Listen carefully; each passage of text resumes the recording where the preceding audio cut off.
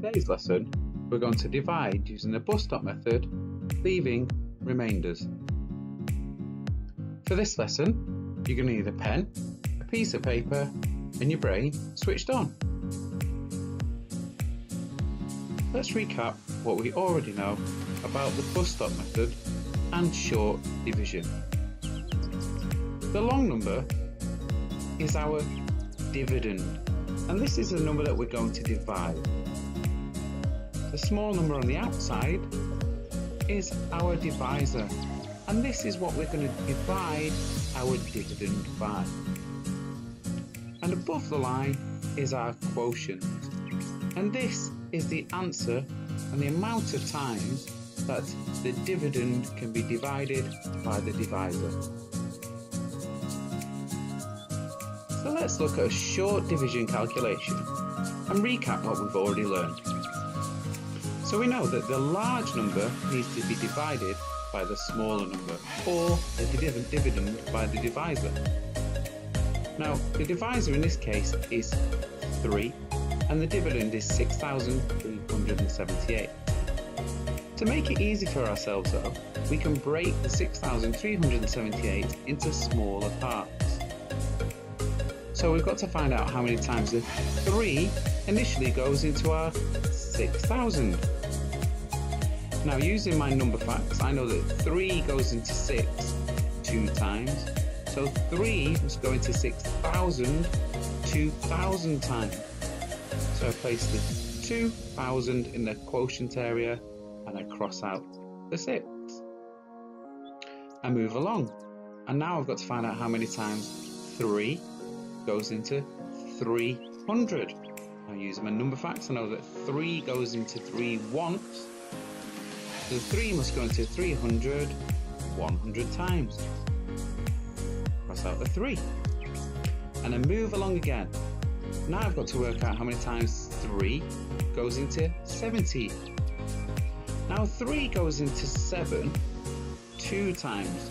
Using my number facts, I can go 3, 6, I can't go any further. But what I do know is it leaves 1 left over. So if 3 goes into 7 2 times, 3 must go into 70 20 times. Now 20 times must leave 10 left over, so we place our 2, we cross out our 7, and we carry over our 10 into the ones column. Now we've got to work out how many times 3 goes into 18. Now, using our times table, we can do 3, 6, 9, 12, 15, 18. So 3 goes into 18 6 times. So the answer to 6,378 divided by 3 is 2,126.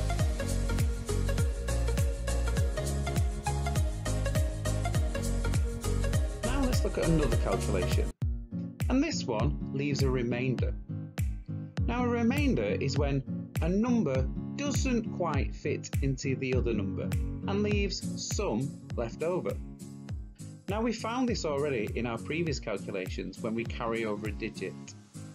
But a remainder is when all the digits have been used and there still is a number left over. So let's have a look.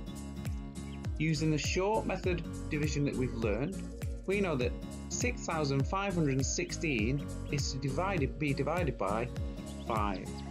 But we're going to break it down. So we're going to look at how many times 5 goes into 6,000.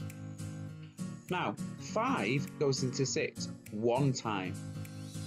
So 5 goes into 6,000 1 time. And it leaves 1 remainder. So we put our 1 in our quotient. We cross out our 6 and carry over our 1 into the next column.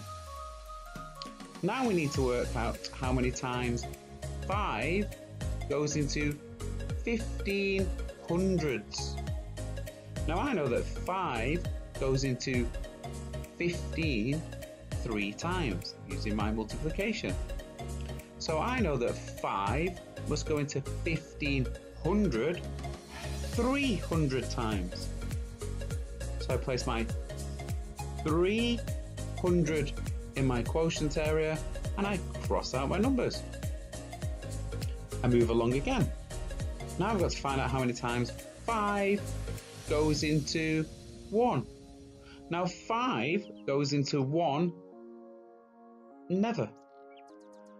So I know that I'm going to carry over my 1, my 10, into the next column. So I put a 0 and I cross out the 1. I move the 1 across, and now I've got to work out how many times 5 goes into 16. So using my multiplication facts, I can work out that 5, 10, 15. So it works out that 5 goes into 16 3 times, but it leaves 1 left over. Now, because we've got no other numbers to divide, we simply add the remainder 1 using R1 onto the end of our number in the quotient. So 6,516 divided by 5 equals 1,303, remainder 1. Let's look at another one. This time we're going to divide our dividend, which is 2,132, by our divisor, which is 7. So we're going to look at how many times our divisor can go into our dividend. So let's start and see how many times 7 goes into 2. Well, of course, 7 doesn't go into 2 because 2 is a smaller number than 7. So we can place a 0 above in the quotient area and cross out our 2. Remember, we need to carry over our 2 into the next column. So now we're going to see how many times 7 goes into 21. Using our times tables, we can do 7, 14, 21. So 7 goes into 21 3 times. We place our 3 in the quotient and we cross out our number. Moving along, we're going to see how many times 7 goes into 3. Well, of course, 7 doesn't go into 3 because 3 is a smaller number. So we can place a 0 in the quotient, cross out our 3 and carry it over to the next column. This time we're going to see how many times 7 goes into 32. Using our times tables, 7, 14, 21, 28, and if we went any further it would go past 32. So the maximum time 7 can go in without leaving anything is 4. But in this case it leaves a remainder. So we place the 4 in our quotient and we carry over the remainder, which in this case is 4. Now, as there's no other numbers for us to divide, we can't divide this number again. So we simply put remainder 4 in our quotient area, which is R4. So now we know that 2,132 divided by 7 is 304, remainder 4.